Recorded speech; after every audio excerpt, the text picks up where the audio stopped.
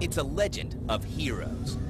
Link's a very valiant character, but with a big heart. Tries really hard. He's very kind, very gentle. I mean, in some ways, he kind of reminds me of Miyamoto, actually. Miyamoto and Zelda, I've always felt, kind of give you that experience of going back to your childhood. It's a legend of new worlds. But what was really fun was creating all these areas to explore. Going into the mountains and finding caves and whatnot. It's a legend of epic struggles. Of course, Nintendo didn't really like that game, disavowed all knowledge of it, and doesn't really talk about it. Great! I'll grab my stuff! Zelda, to me, changed video games pretty much forever. That's really the most fun and exciting part about developing games, is where players are able to enter this world themselves. It's The Legend of Zelda.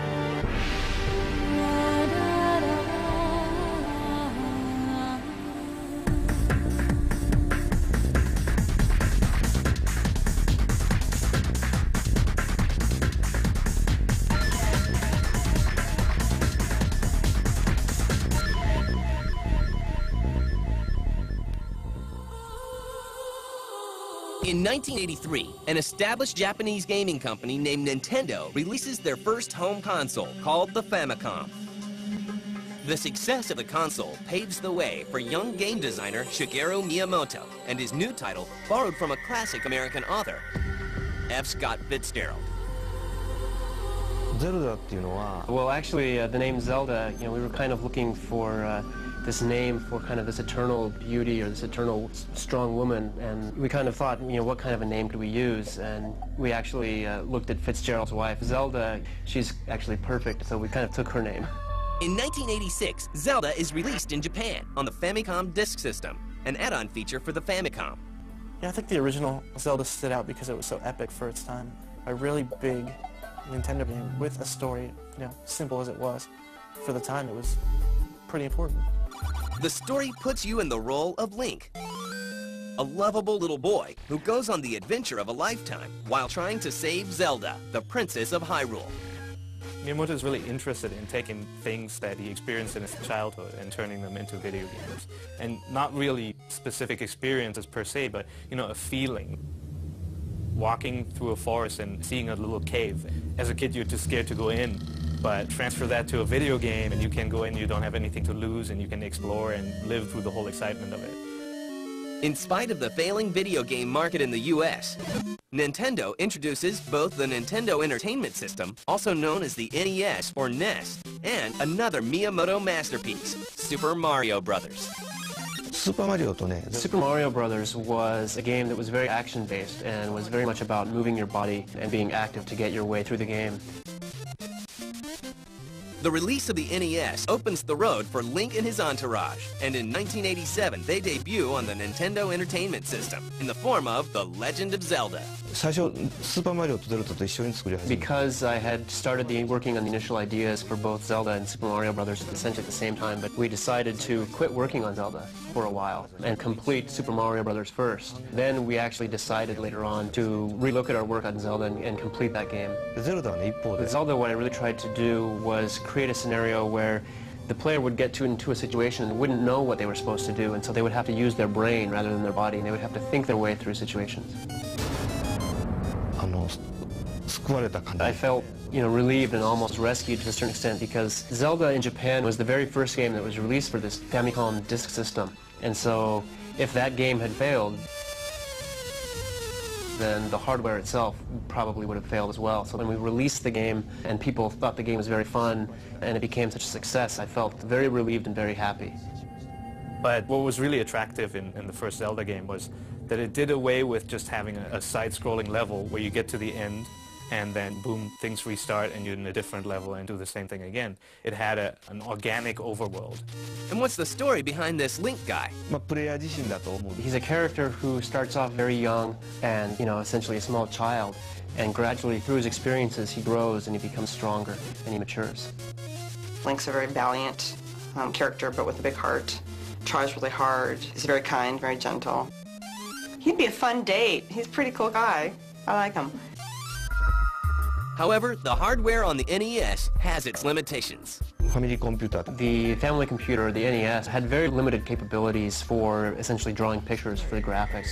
So one of the biggest challenges with the game was trying to create many different types of enemies with these limited graphical capabilities. And actually, if you look at it, a lot of them, you can see kind of inverted images of other enemies in the game. And I actually did a lot of those drawings by hand myself. Really, I think looking back at Zelda and given the limitations of the hardware, I really do think that it was very well done for what was capable at that time. And the man behind the legend believes in creating a totally immersive experience for the player. This is the type of game where we want the player to use their mind. And you start off in an area and you can walk in any direction and you don't really know what it is you're supposed to be doing or what it is you can do. You could walk around and there's a dungeon entrance, you could go in and fight monsters. Or you could decide to not go in and go somewhere else first. The game was so non-linear that you could get yourself into a lot of trouble too. Obviously, we can't just leave the player there not knowing what to do, because if they don't know what to do, then they're not going to play. So trying to find the balance of kind of leading the player into what they need to do and forcing them to think about how they need to solve the problems was very difficult. We spent a lot of time on that. Composer Koji Kondo uses the simple tools available on the NES to create several background tracks, including the now famous Zelda theme. Back in the 80s, a lot of video games had very generic music. Usually the programmers themselves were in charge of making the music, so you'll get a game like Frogger where they take a children's song. But with Zelda, they actually had a musician, Koji Kondo, do the score, and he came up with this great theme.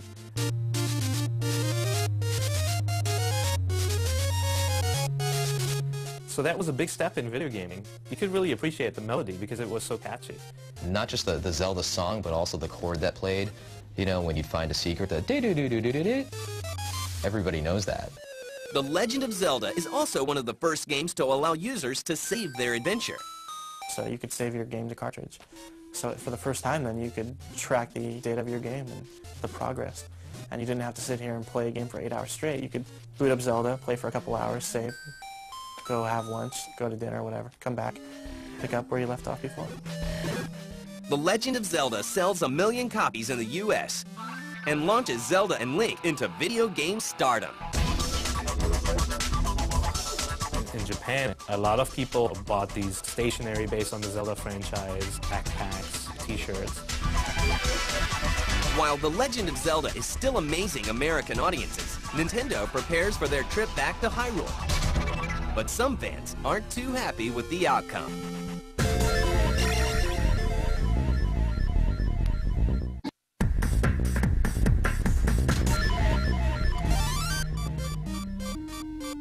By 1989, saving a princess has become a national phenomenon. Mr. Miyamoto's position is firmly cemented as the creative force behind Zelda and Nintendo.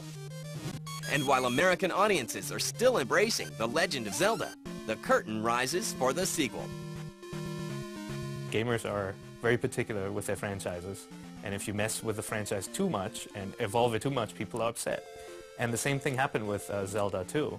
When that came out, everybody was expecting a more beautiful or a more advanced version of the first game with more dungeons, more monsters to fight. What they got was a completely different game. And so really what we tried to do with Zelda 2, while it was definitely a continuation of the story, we tried to make it into a very different game.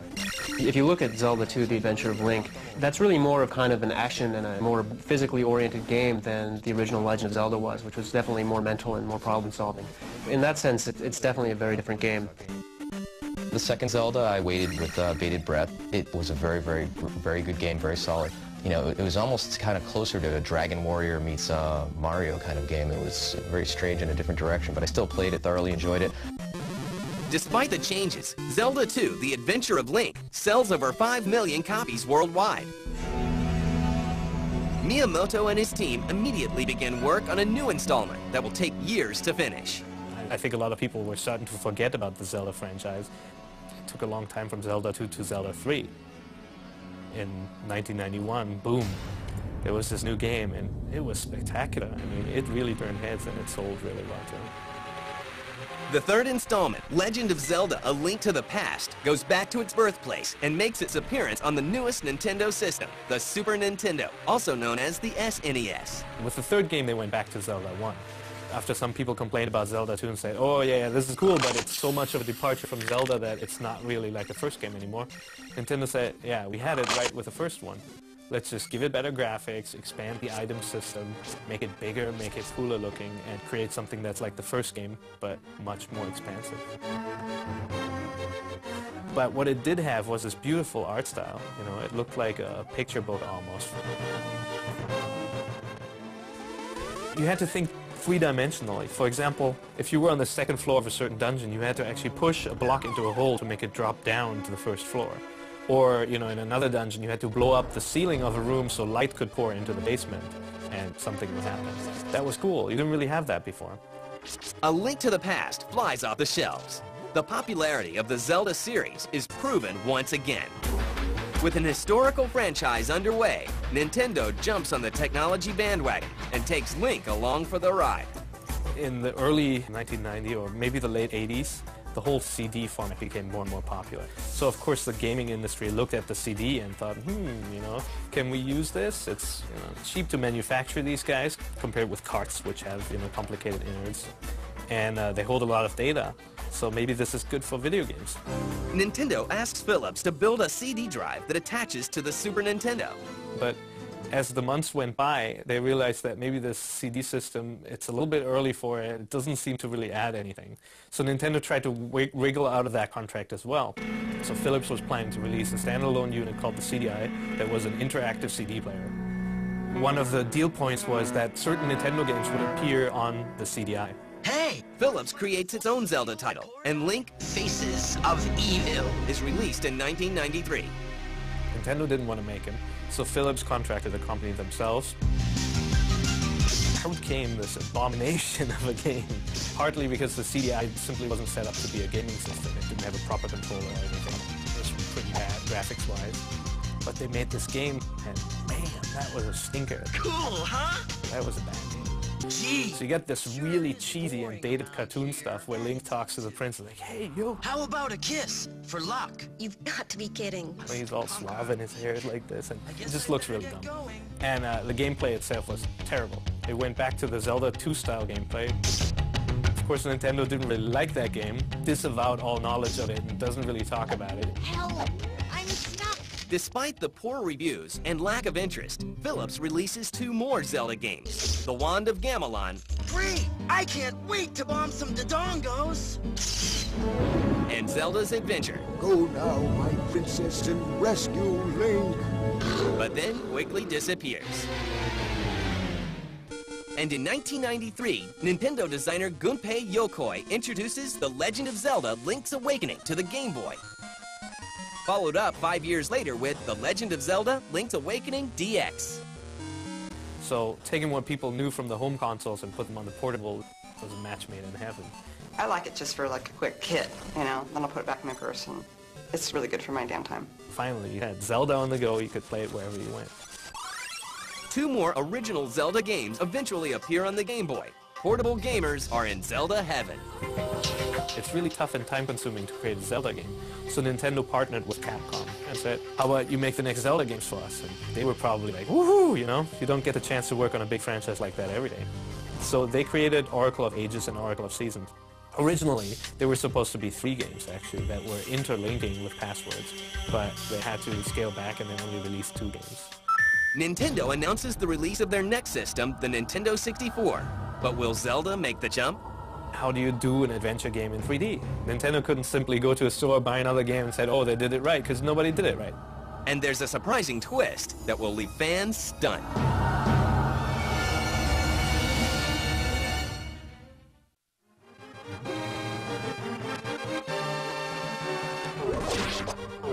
By 1998, the Zelda franchise has conquered all the Nintendo systems, and Miyamoto and his team of developers are working feverishly on finishing the epic Zelda 64. Eiji Aonuma, a future director of Zelda projects, joins Miyamoto's team. Our original thought was to take essentially the Super NES game, The Legend of Zelda: A Link to the Past, and turned that into a 3D game on the N64. And that was our original idea for The Legend of Zelda: Ocarina of Time. So we took one of the items from A Link to the Past, which was an ocarina. And it wasn't featured very much, but we decided to essentially take that and make that kind of the main item in Ocarina of Time and use it as kind of this musical instrument that plays an important role in the game. But the production lags. The earliest showings of Zelda in '95, where you saw this demo of a very short and young-looking Link fighting a knight. There were demos in '96, and they said, yep, it's coming out soon. There were demos in '97, they said, yep, it's coming out soon. The original Nintendo 64 Zelda was delayed because it was just such an epic, humongous game. And, you know, these take time. There is so much anticipation for the new game that the Guinness Book of World Records officially recognizes the Ocarina of Time as having more pre-orders than any other game in history. 350,000. When you're actually developing a game, it's really hard to see how it's going to turn out and whether or not it will be successful. But with Ocarina of Time, when we actually finished working on the game and saw what we had created, we were really surprised. We said, wow, we really may have done something great here. I think at that point, Mr. Miyamoto really thought that we may have had a big hit on our hands. The game is finally released in both Japan and the US and immediately sweeps both countries. The scope and depth leave gamers in shock. Miyamoto and his team succeeded in bringing all the elements of the original Zelda into the 3D world.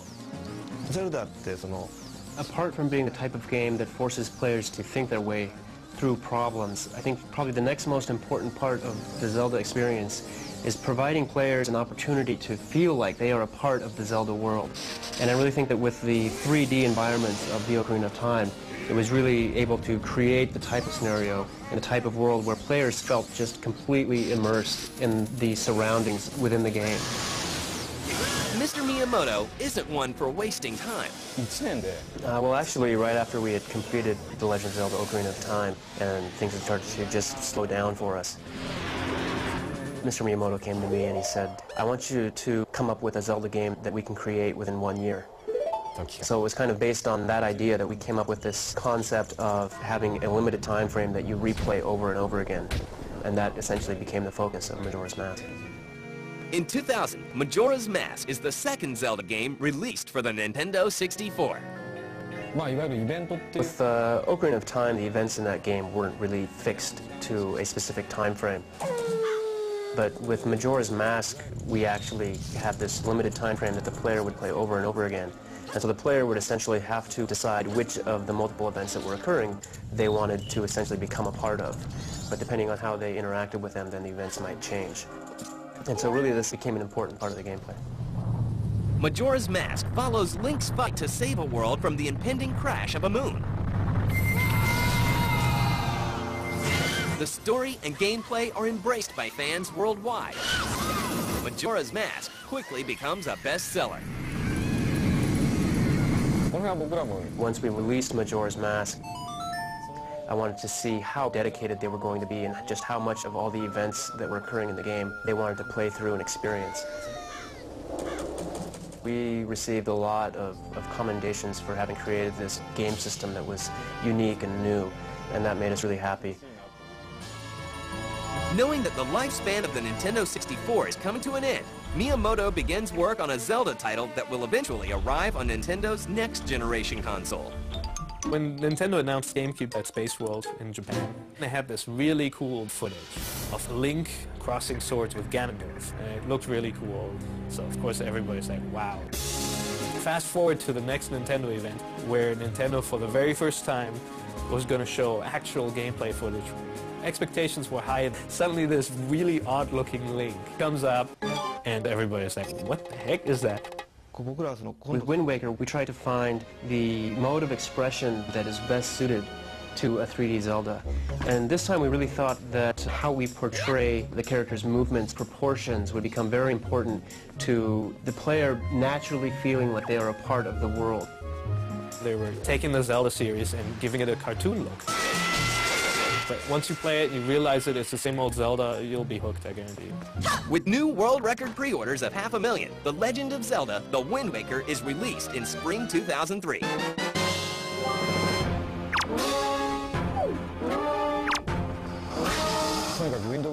After all these years of working on Zelda, I've been able to fully implement all the ideas that I've been wanting to get into a Zelda game into The Wind Waker.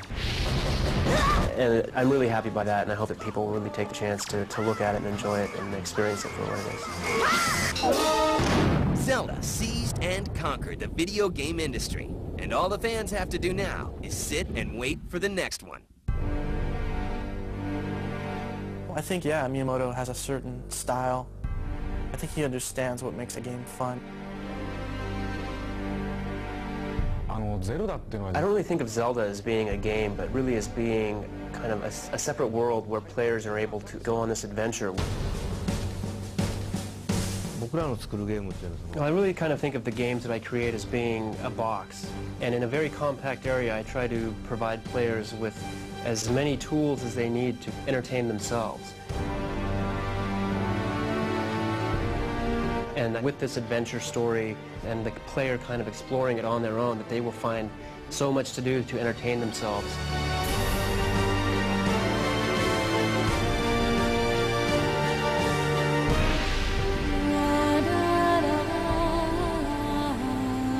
How about a kiss? You've got to be kidding. Enough. My ship sails in the morning. I wonder what's for dinner. Oh boy! I'm so hungry, I could eat an Octorok. You must conquer evil.